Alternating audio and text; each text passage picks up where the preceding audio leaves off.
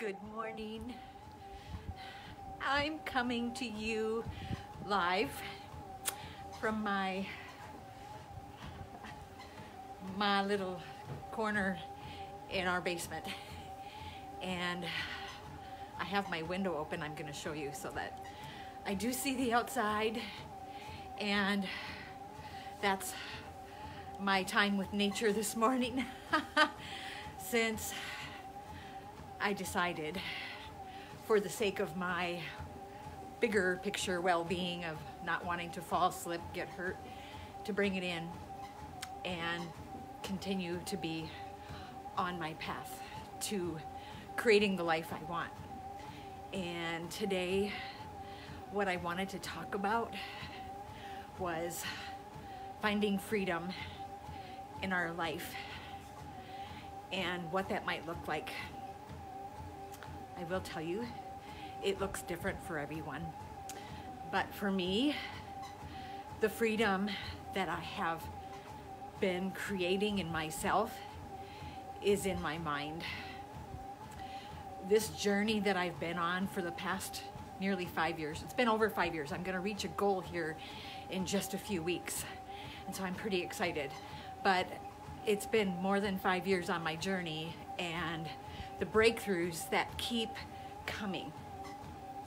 But one of the things, and it's the tip of the day that I want to encourage you, if you're listening, it's a decision I make every single day about who am I? Who do I want to be? How do I want to show up in the world? How far off am I?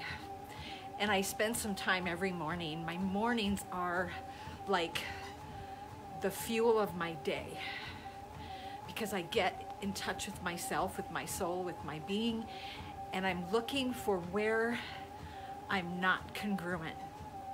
Is it in my healthy body? Am I doing all the things I know?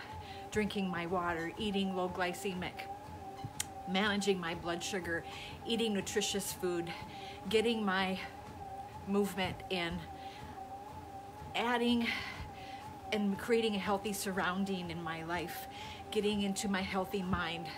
All of these things, including sleep, all of these things, I check myself on my health. Where am I at? Where do I need to make an adjust, make some changes? I'm having this dialogue within me every day, but I'm also having the dialogue within me every day of, what am I allowing into my heart?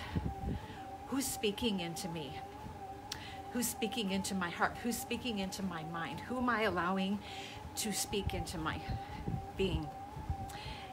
Even myself, I challenge, what am I saying to myself?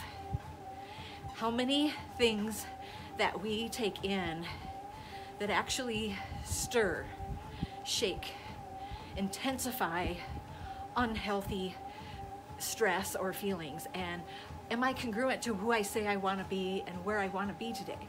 So I'm just challenging myself. Every morning I spend time just looking at my overall health and well-being. Why does this matter in a ticket to freedom? Overall is, I believe that freedom is on the other side of a decision that I make every day. And I believe everybody can make these same decisions if we become aware of where we are. We cannot shift or make any changes if we're not willing to sit with ourselves and know where we are and know what's going on in our own heart, in our own mind, in our own body, in our own spirit, and are they aligned with who we say we are, who we want to be in the world? Because I am learning, and I believe that everyone has the ability to change their stars. Every single human. But it starts, for me, in the morning, taking a few minutes for myself to align myself, body, mind, and spirit, to who I am, who I want to become, who I want to show up as, and where I want to go. And getting into motion every day is a part of that consistency, whether I'm outside walking or inside on this treadmill. It was a decision I made back in March of 2016 that every single day I'm gonna walk for 15 to 20 minutes every single day. And I have built that into something more.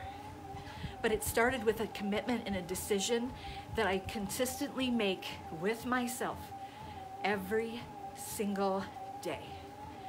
And the evidence is that my life 5 years later is still shifting and improving and moving in the direction I want it to be, because every single day I make a decision and I live in that mindset. But it starts with preparing my heart and my mind and getting that. If you don't have 5 minutes for yourself every morning, I'm gonna encourage you with my tip for Tuesday, my health tip for Tuesday. Make 5 minutes in your day to align yourself mentally, physically, spiritually with who is it you wanna be. How do you wanna show up for your family, your kiddos, your spouse, your friends, your coworkers? When we are in a line and we know what that looks like in our mind's eye, our awareness wakes us up. So when we start to shift away from that person that we said we wanted to be, it's easier to make a shift because we catch ourselves. That consciousness is part of the key to freedom. But it's a decision that I am learning. If we make it on the daily, we push through one day. Today, go get Tuesday. What do you want to accomplish today? How do you want to show up for your friends, for your family, for your kids, homeschooling, whatever that might look like? How do you want to show up?